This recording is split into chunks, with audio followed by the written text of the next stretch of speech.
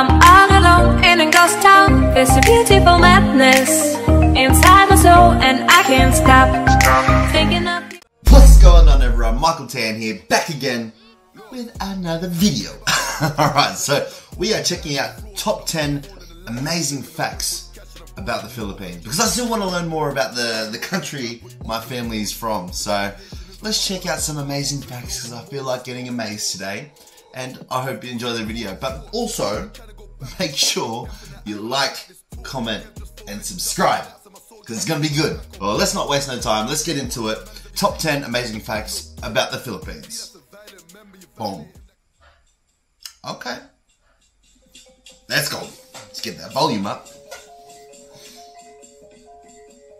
Welcome to Top 10 Archive. Alright, we're going to start it off like this. The islands are a beautiful tropical paradise and vacation spot. And in this video, we're going to dive into its beautiful terrain and look at the 10 most interesting things you should know about the Philippines. Number 10, the text capital of the world. In 1995, the short message service was introduced to Filipinos as a promotional gift.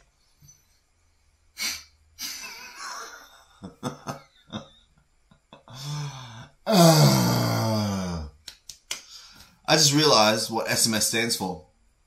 And nothing to do with the video. Short message service. Chase. Gimmick, but soon proved to be a useful substitute for telephone calls. At first, only the elderly and hearing impaired caught on. Since the service was free with subscription, it wasn't long before the public enrolled, as they saw a way to exploit the system to communicate freely without being charged. When businesses began to catch on and saw how they were losing money, users began getting charged 1 peso for every message sent. 1 peso! At the time, this equated to less than half a penny in United States currency. Since SMSs proved to still be more economically affordable, the trend continued to grow and spread. According to 2009 statistics, about 80% of the Philippines' population was subscribed to the service, and on average, over 1.39 billion messages were being sent daily. The country became known as the unofficial text capital of the world, a title it maintained up until the early 2000s. Number 9, the flag. The flag of the Philippines has an adequate amount of symbolism behind it. I remember this from the last video. As the 3 stars and a sun, it is adorned with a royal blue and scarlet red band, both of which are parallel to one another. The golden sun with 8 rays that protrude from its center symbolize the country's first group of provinces, which rebelled against Spain in 1896, sparking the Philippine Revolution. The 3 golden stars represent the 3 main islands, Luzon, Visayas, and Mindanao. If the red band is displayed above the blue when hoisted, this indicates that the nation is in a state of war. Number 8, inventions. Karaoke is a skillful pastime in which competitors and/or amateur singers sing along with recorded music using a handheld microphone. We're not going to talk about that. Displayed on a screen along with changing colors and other visuals to help guide the singer along. What part of the Philippines is she from? A large number of Filipinos have this in common as a favorite pastime. Music from the 1960s from such artists as the Beatles and Frank Sinatra had become favorites in the early days of karaoke. A Filipino named Roberto del Rosario is credited with its invention in 1975, but this has been disputed by a Japanese musician named Daisuke Inoi, with little to come of the matter. Number 7, biggest shoes. SM! The city of Marikina can be found on the island of Luzon. This somewhat touristy destination was given the title Shoe Capital of the Philippines because of the fact that it is the largest footwear producer for the country. Sources estimate that around 70% of Filipino shoe production Bro, what are you talking about, man? takes place here. The local shoe museum houses a wide assortment of dress and casual variants. Part of the famous shoe collection of former First Lady Imelda Marcos is exhibited as well, along with others belonging to celebrities and world leaders. What may strike you as most interesting about the town of Marikina is that it is where the largest pair of wingtip shoes is on public display. They each measure 5.29 meters long, or 17.3 feet, and 1.83 meters, Who are they or for? 6 feet tall. It ain't me. Number 6, Philippine cuisine. Chicken adobo. Adobo is arguably the most popular of all Filipino dishes. Unofficially, it is considered by many to be a hungry meal now. that best represents the country. It is made by braising either pork or I could eat that oil stuff. You just pour it on the rice.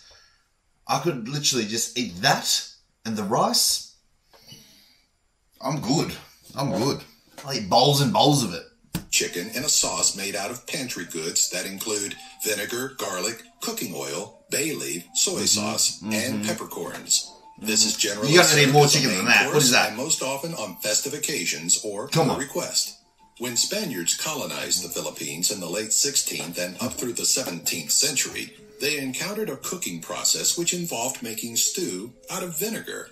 The original term for it has been lost to history, but it is because of this that they began calling it adobo, the Adobo. Spanish word for seasoning or marinade. Oh, really? There are numerous variants to this simple dish and often change by the season. Cider vinegar is enjoyed primarily during the end of summer and up through the winter months, while brown sugar-coated adobo is a more common meal around Christmas time. Number 5, crucifixion reenactments. The Philippines currently rank The third devotion as the to most this Catholic is populated sick. It's country, amazing. which consists of roughly 85% of the population. Holy Week is celebrated by multitudes each year, but in a much more unusual way than most others are used to. In order to cleanse themselves even more of sin outside of confession, or for other religious reasons, penitents will whip themselves over the back or have someone else do it for them until bloody. This is done to reenact the same suffering Jesus endured before meeting the end of his earthly life. Some Filipinos take this to a new level by opting to be crucified. Nails are driven through the participants' hands and feet, and they are mounted onto a cross, but then let down. Such an uncommon practice has attracted tourists because of its uniqueness. Some brave men even go as far as doing it year after year. Number 4, the Banawe Rice Terraces. The Banawe Rice Terraces are 2,000-year-old ridges. Sick. That is beautiful. Imagine a selfie right on top there. Far out. Amazing. Carved into the mountains of Ifugao in the Philippines. They are thought to have been made Ifugao. primarily by Ifugao. hand by Ifugao. ancestors of the indigenous people. This creation is often referred to as the Filipino eighth wonder of the world. Rice is grown in abundance here, even though it no longer has the appeal to farmers it once Love did. me some rice. At an altitude of approximately 1,500 meters or 4,900 feet above sea level. Number 3, traditions.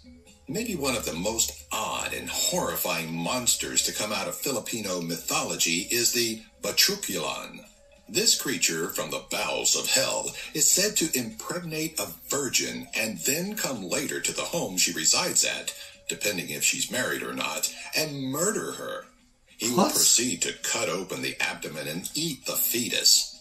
As legend has it, to keep the mother and child out of harm's way, you must swing a butterfly knife over the woman's stomach while she is in labor.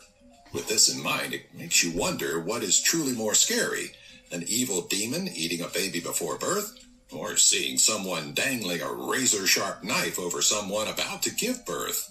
Just remember, Probably every both country is- has a probably share of both is strange quite scary. stories, and this is not an accurate portrayal of Filipino life.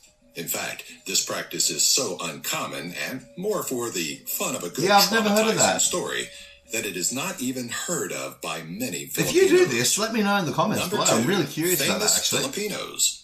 Tim Tebow is likely the most well-known person to be born in the Philippines. Who? His parents met at the University of Tebow. Florida in the late 1960s and were married in 1971. 4 years later, the family moved to the Philippines to work as Baptist missionaries and built a ministry. Tim's wife, Pamela, discovered she was pregnant while still recovering from a coma induced by amoebic dysentery. The fetus suffered a severe placental abruption, limiting chances of survival. Doctors expected a stillbirth and advised an abortion, which was turned down by his parents because of their religious beliefs. On August 14, 1987, Tebow was brought into the world alive and well in the town of Manila, the second largest Filipino city. He went on to have an exemplary professional football career in the States and has played on teams such as the New England Patriots, Denver Broncos, and New York Jets. Other famous Filipinos include professional boxer Manny Pacquiao and YouTube sensation Dominic Panganaban. Down with Pepsi. When Pepsi Cola ran its Number Fever promotion in 1992, they offered 1 million Filipino pesos to whoever found the lucky number 349 under their bottle cap. Due to what they called a computer glitch, the number was mass-produced, which equated to thousands of winners. When the company found they were unable to pay their dues, some outraged locals rioted and others even bombed Pepsi's Filipino bottling plant. Reports state that a woman and her child were even killed by a grenade intended to cause damage to a Pepsi truck. High courts in the Philippines have continually turned down requests for Pepsi to pay in full what some claim is owed to the people. For now, the matter is resolved, but Pepsi's reputation remains tarnished. Coca-Cola. Like these top 10 videos? Subscribe by clicking... Right. Some of those were actually pretty freaking creepy. Like, that was scary. Jeez. By far, the most one I'm curious about is the one with the person with the butterfly knife over the baby and that little demon thing eating it. Let me know if that's is that real? Is that real? Jeez. But that's it for this one, guys. I hope you enjoyed it. If you would like to watch me watch more of these, then like, comment, and subscribe. We're on the road to 1,000 subscribers. We're nearly there. We're on like 39. We're close. But help me, help you get to that level there. But thank you very much, guys. And I look forward to seeing you on the next one. Bye.